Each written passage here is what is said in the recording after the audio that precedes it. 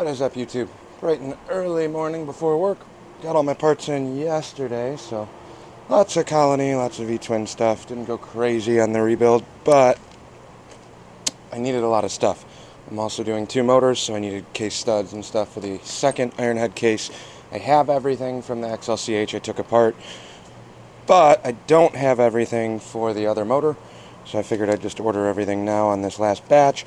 Got the swing arm dust caps and things that I need for the swing arm, neck cups for the bearings, which are already installed on this freshly coated frame. And then this bag right here, I'm not going to pull everything out because I just went through it all, but that bag has axle spacer stock to cut the axles on the chopper, and all of the cam bearings, the main bearing race. I got to press back the sprocket shaft side on the case. That's got to get pressed back in. The oil screen that I got to switch out, cam bearings, and all the other miscellaneous stuff to button up the bottom end, which I will want to use a press for a bunch of that, so that's going to come with me today. Got the cases in the car. Those will be done at the shop later this afternoon. And this is my pile of miscellaneous assembly stuff that's going back on here. Most of it comes in chrome. I don't know if I'm running chrome or not, but quick little update. Well, like I said, we are going to be, sorry about the echo in here, I don't have anything running up at the shop today, so here kind of late tonight, but I'm kind of scrambling to get some of this stuff done. So I showed you earlier, here's the bag of parts that I need, a bunch of miscellaneous stuff. Crankshaft, flywheels rather, sorry, I'm used to car things. Flywheels for the IRONHEAD are here. Here's the old Timken bearing and the spacer. The new one is in the box. But before I can do anything on that, I got a couple things to prep on these cases. So on the cases, I have one cam bearing kind of slightly rested in there. Figured I'd come up here, press those in. And then, same thing on the crank. I have the new parts. I'm going to turn you guys around and we'll do a quick little look at the case on the primary side, and I'll show you what we're doing on the sprocket shaft for the crank. So here is the left side, primary side of the case. You have the metal sleeve in here that the race will go into. So this is what we're looking at. What I needed, and why this took so long, is I need to press these snap rings back in. So I opened up the package. You can use the old ones if they're in good shape. Mine were not. So here's the sprocket kit. It comes with 2 snap rings. Drop them on the floor, of course. These are the little snap rings. This is what bottoms the race out on the inside of the case. So basically what I'm going to have to do here is take the new race and press it into this until it hits this snap ring area. Now, when I prep the cases, these have all been through the degrease tank a ton of times. Wiped everything out, cleared all the passages. Make sure that the 2 oil passage for the feed and the return, or the drains that come through this bearing, I don't know if that's going to show up. You can see that hole right there at the bottom. Make sure these are completely free of debris, especially if this case did get sandblasted or coated. Make sure those are clear. You do not want a bunch of sand and grime from blasting to go into that center Timken bearing. So now, like I said, I got the 1 snap ring in. The case itself has a machined little ridge, or a machined slot for that ring to ride in. So the lower one is in, which is really what I was waiting on. Now I can press the race back in, and then in theory we could put the crank in, but I don't want to do that only because I forgot, unfortunately, that when I did the case prep video I never fixed the helicoil on the base stud here, and I have another one on the other side of the case for the oil pump, so I will have to do a little bit of drilling and tapping, and I don't want the bearings in for this. But if the race is in, I'm 1 step closer, and then it's just a matter of pressing the crank back in. Not that big of a deal. So we'll go over the press, get set up, and then I'll drive this race in. Since my press is not actually fixed anywhere, here is the race. Here's the bearing race we are going to be installing. Grab a rag, wipe this down real quick. Now, like I said, snap ring is seated at the bottom of this case. Make sure everything's nice and clean. I don't want any crap or debris in here. But since the case halves are split, it does chuck up pretty well into the case. That's going to sit there. Now, This is the old Timken bearing right here. I'm going to use that as a guide for the driver instead of trying to press it along the outside of the case. So in the press, hopefully, I didn't check this for clearance yet, but I'm hoping that this will actually fit. Even if it does fit a little snugly. Let's see if I got a little bit more. I really don't want to have to come down more on this. If I was lucky, this would actually drop right down together. I don't know if I'm going to be that lucky, and my guess is, based on how this looks right now, is it will not. So, let me adjust here. Grab another tool. I'm going to turn this around. My press is on wheels. It's not the best situation, but I haven't decided if I want to put this upstairs or keep it down here on the floor at the shop. I like the idea of having it stay down here, but I never actually know. Now, on the case there is a little nub here, so we need to kind of adjust this. But I have the old bearing in the race right now. That's not really super important, but this is much easier to use as a guide to start this bearing going into the case.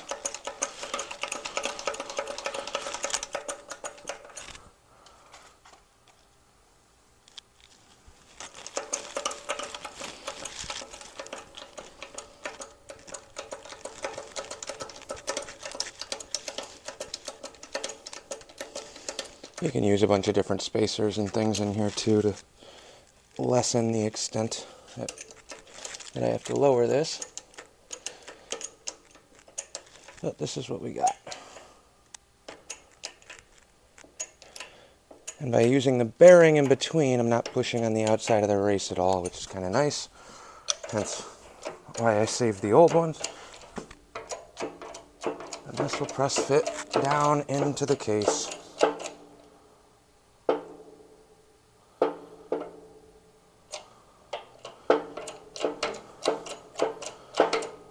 Nice and easy.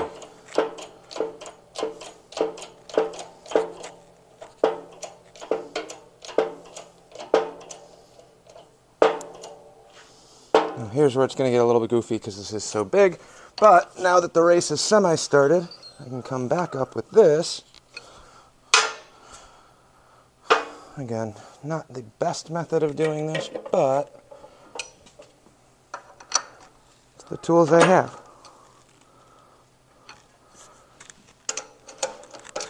So typically you don't ever want to actually drive anything in from the inside of the bearing, or inside of a bearing if this was going to be a final assembly situation.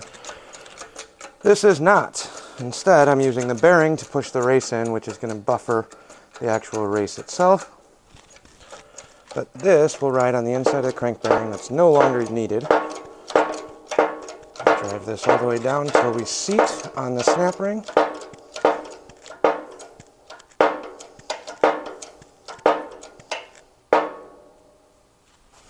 We don't have to go too crazy here.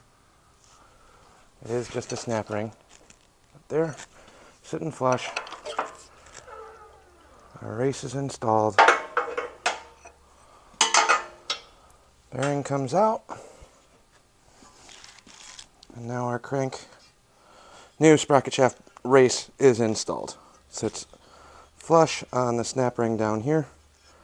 Exactly what we're going for. So there's that. Now a little bit more cleaning, then we'll put some assembly lube through some of this stuff before we actually install the bearings. And that is where the new Timken bearing that's on the crank, right here, here's our Timken bearing. This is a brand new bearing. I also forgot to bring the assembly lube, otherwise I would have tried putting all of this together. But I also want to hit this with the degrease tank and clean this up a little bit too.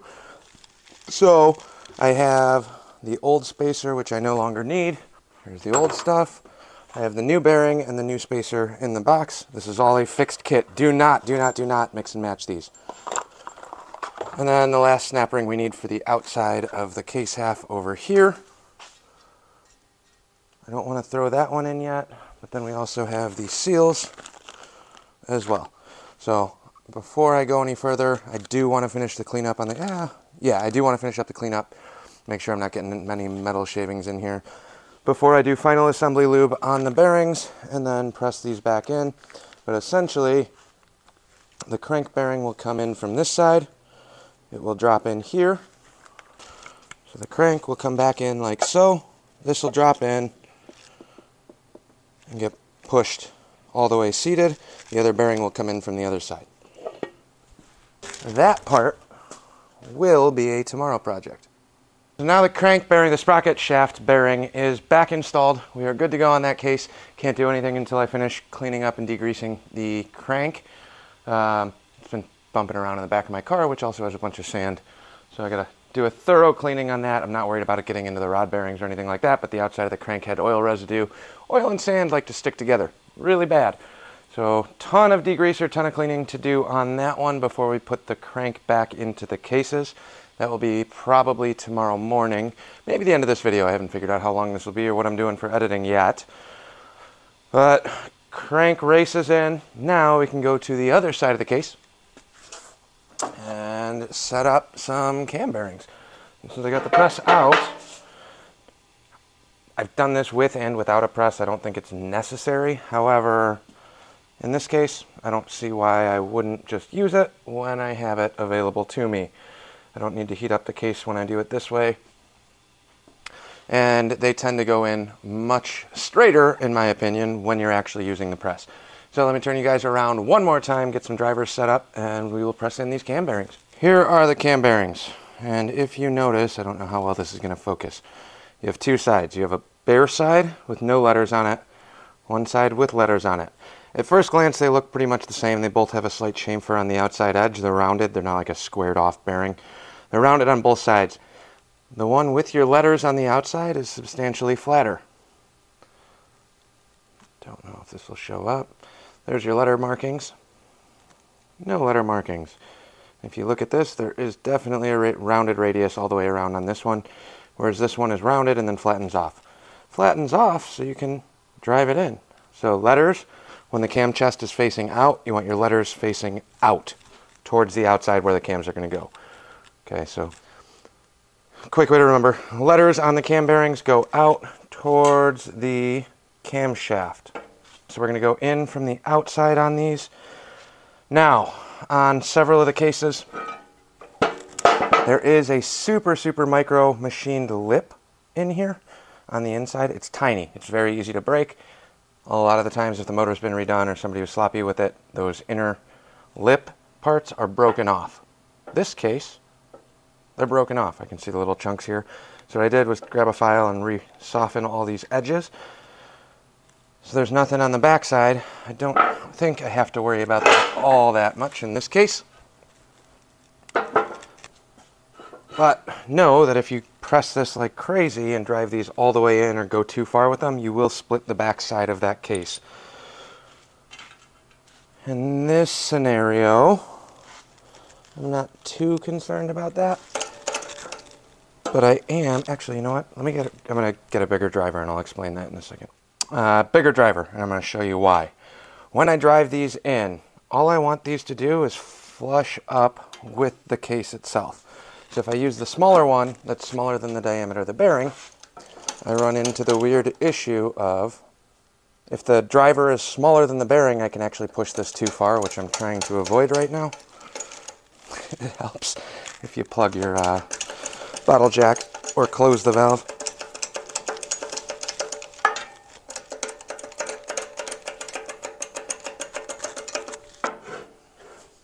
Now, when you're doing this, you do want to make sure your case is supported on both sides and level.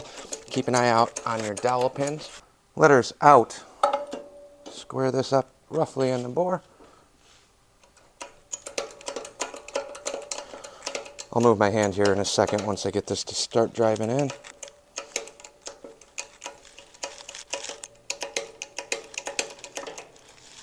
Okay. Now, we got this at least slightly pressed in. Ooh, super crooked. You don't want to be crooked like that. This is what happens when I'm sitting here looking at all of this through a phone camera instead of actually putting them in the way I want to.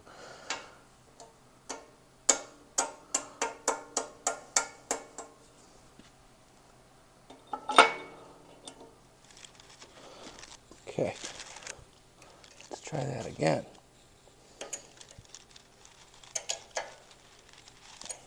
There we go, a little bit of tension on it.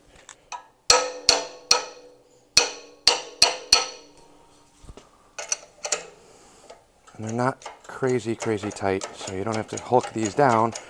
But the reason I'm using the big driver is once the driver hits the case,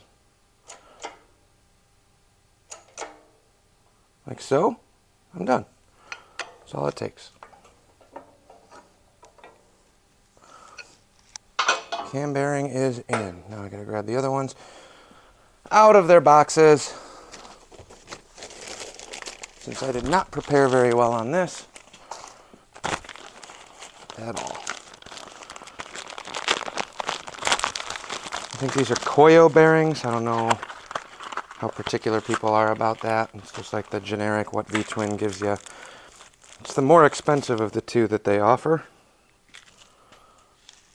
I don't like spending a lot of extra money on things I don't need to, but I've used these in the past without issue.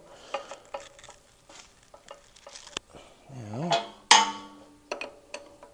a delicate game of trying not to have to go too far on this for retightening. Slide the case in just a hair. And then the big part is just try and keep this as straight as possible for now. The other thing you'll run into, which was bad on my part, there we go, bottomed out on the case. I got real close to this lip for the thrust bearing, or thrust washer, that two-hole washer that you guys are going to see when we start putting all this back together.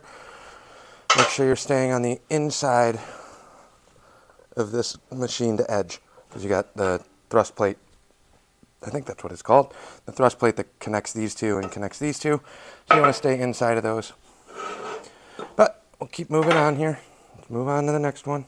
This one I don't think you guys will be able to see unless I come around to the back side. Let's see what you guys get from this angle. Set up a little light here for you. Hopefully that helps a little bit. And like I said, I've done this a couple different ways. I do happen to have a shop press, which whenever I can, I try and use. Again, I just think it drives the bearings in a little bit straighter. It's by no means an absolute necessity. If you have a heat gun or the ability to heat any of these prior, that would also work really well too.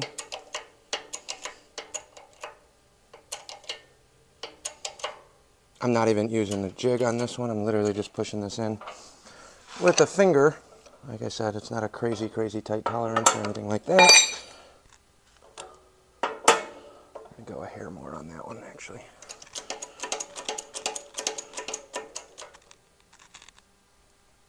But you just want it to be flush with the outside of the case.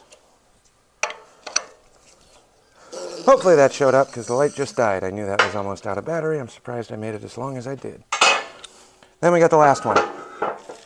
The last one is a little goofy on the vise. You're going to want a lot of angle here because I don't really have a ton of support on this outside edge of the case. With the current plate setup that I have, but we'll make do. Like I said, if these were a crazy tight press fit tolerance, I'd probably adjust this a little bit more or maybe shim it better. These are not insane or need to be pressed in with a ton of pressure. It's really just as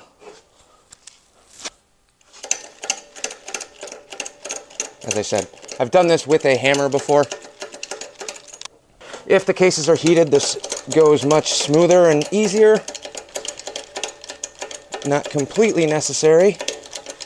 I'm running out of meat on the outside case, so I'm literally just catching this with the outside edge of the press, which is extremely wrong.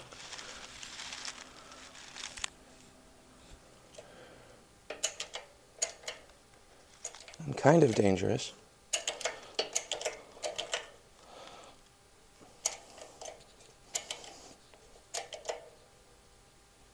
And there we go, bottomed out on the case, and we'll hurry up and get this off. There we have it. Our other halves of the case are in. Done. Cam bearings are in. Obviously, I didn't assembly lube or anything. Some people use Loctite on here. I've seen one or two other videos where people are using like red or blue Loctite. If I was to lock these bearings in and didn't want them to move, I would probably go with a green Loctite. It's not as common, but I would do a little bit of green Loctite on the outside of this, especially if any of these tolerances on the case themselves are a little worn out. In this case, everything is pretty good. I could actually come in a tiny bit more on these, but now that they're in and seated, if I need to come back to this, I can just grab my driver, a couple love taps with the hammer, flush those up, and we should be good. I purposely didn't want to go too far, only because I know that these lips are broken. I'd rather leave it out and have to push them in a little bit more later on than overdo them and have to come back from the backside, because ideally, in the next day or two, these cases will get glued back together like so, with the crank in between. Well, per usual, in my stupid, horrible, horrible YouTube skill set, just had the camera set up over here, talked for about 3 minutes while I went through and did all of this, and then realized that the camera wasn't recording. So, let's recap what I just did. On the iron heads, you have a oil screen at the end of the pump. This sits in here like this. Here's the screen for that goes in here like so. Now, I blasted these cases, so I know that there's crap everywhere, and I should have done this before I put the cam bearings in, because these are brand new bearings. Well, now I got to re-degrease this entire case because I was an idiot and didn't pull this first, only because I haven't actually had to remove one of these before in the past. This is the first time I'm having to do this. So here was my thought. There's a little set pin in here that drops in through here and holds this screen in place. I had nothing that would grab this, the magnet, so sometimes you can put a magnet in, and if in a perfect world, your magnet will catch it and pull this pin out, and then the whole thing comes out as one piece. That was not the case today, per usual, like everything on this bike, is it's a huge pain in the ass. So what I did was shoved a pick through here, broke the screen out of the housing. So here's the screen, there's the hole where I punched it, right underneath the pick right there. Broke that out. Once the screen is out, this pin goes through the hole in this plate, like so. Well, once the screen's out, I can grab the pin from here, at which point I just hit it with a pair of pliers, needle nose, grab the thing, slid it up just a little bit, then it came free. Now this comes completely out, and we are good to go and replace that with a new one. But if you can see all the sand and all the crap from down in this cavity, that, you know, I had this run through a degrease tank, blew it all out with compressed air, cleaned it up as best I could, but there's still sand everywhere, because when you sandblast things, I don't care how good you mask it, it goes everywhere. So we have all this crap down at the bottom of the oil filter or oil pump area. So we're going to go through and re-degrease all of this, make sure none of it got in the cam bearings, blow everything out, re-clean up this case tonight before I go home. Then I can bring it back and finish the, what do I have? Got one helicoil to put in tonight, and then one more on the other side of the cases. Let's go to the degrease tank and clean this thing up. If you are doing any sort of motor things at home or at a small shop or whatever it may be, I cannot recommend these enough. They're relatively cheap in the grander scheme of things. Spent a lot more money on things that I use way less frequently than this, especially at the coating shop and powder coating stuff. I use this all the time whenever people bring in like gas tanks, oil tanks, not gas tanks as much, but oil tanks especially. I will use this all the time just to go through and clean some of this stuff up. The degreaser works really well. I do need to get in here with the brush, but right now I just kind of want to sift through a ton of this right now. This is not the Harbor Freight one, but it's pretty much the same. I don't remember, I think I got this one on Amazon or something, but it does have caster wheels, which for me up here at the shop when I don't know what's coming through the door tomorrow the amount of floor space that I have in the shop changes significantly based on the jobs that come through. So something on wheels, if I can have everything in my shop be on wheels, I would much rather have that. Because when things are on wheels, I can move them whenever I need to, quickly and easily. This being a perfect scenario. This usually sits over here on the corner of the big oven second rack or cooling rack. But if I need to put it over in the back corner by the compressor, I can do that too. Nice and easy. I don't have to overly think about it.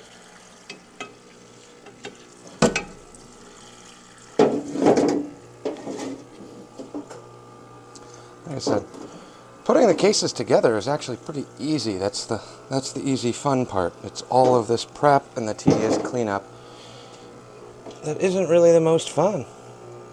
There's no noticeable gains from doing any of this. I'll run this a little bit longer. We're pretty much there in terms of cleaning up all the crap and debris that was in here.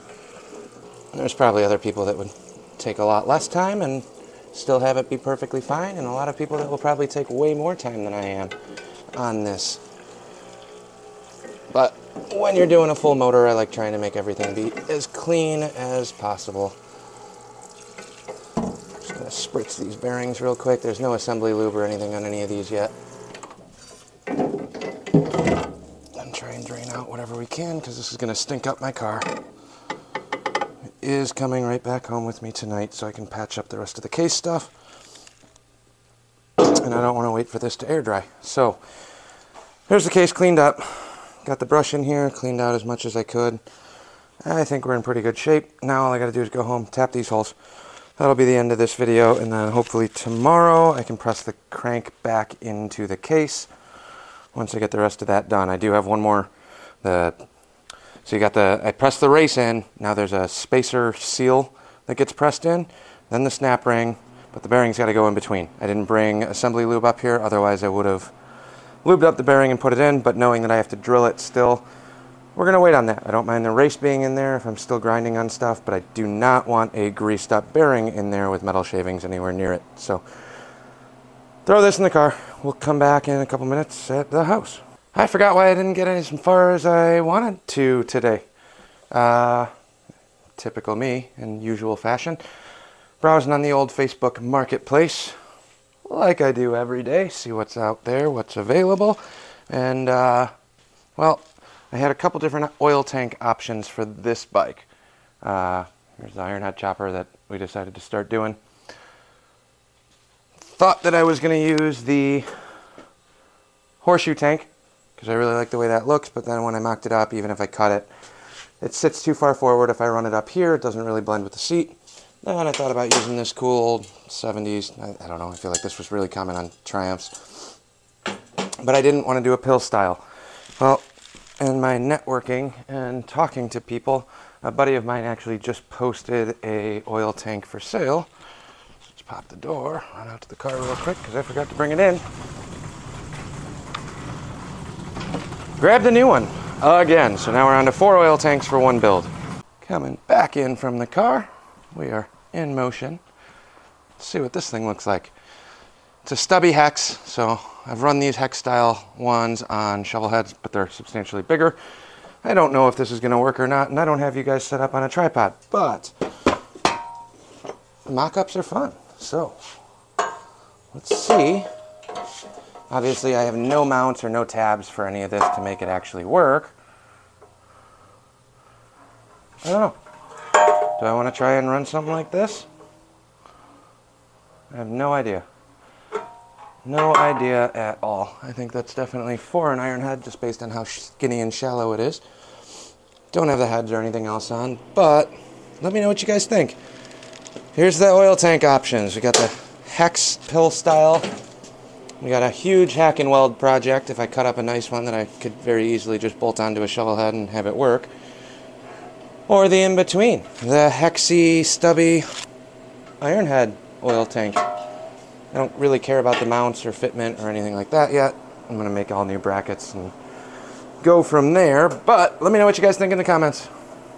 Well, I'm one of those people that can't leave well enough alone, so said I was leaving, packed up the car, got the cases loaded up so I can go re-tap and fix those threads. And I saw the crank, and I'm like, well, if I press this in tomorrow morning, I actually could get to go into work late tomorrow. So I will be up here bright and early. I got a couple things to blast. This chopper frame in particular. Did a nice preheat to burn off some of the powder stripper off of the front half on those Evos. But got the flywheel all degreased and cleaned up, ready for install. Let this dry overnight, hit it with some compressed air tomorrow. And ideally, if all goes as planned, before I go to work, this will all be back into the left side case. I don't know if I'm doing the full case assembly tomorrow or not. If I do, it probably won't be till later, but I also have Friday off. So Friday, we will start jamming away on the bottom end of this motor.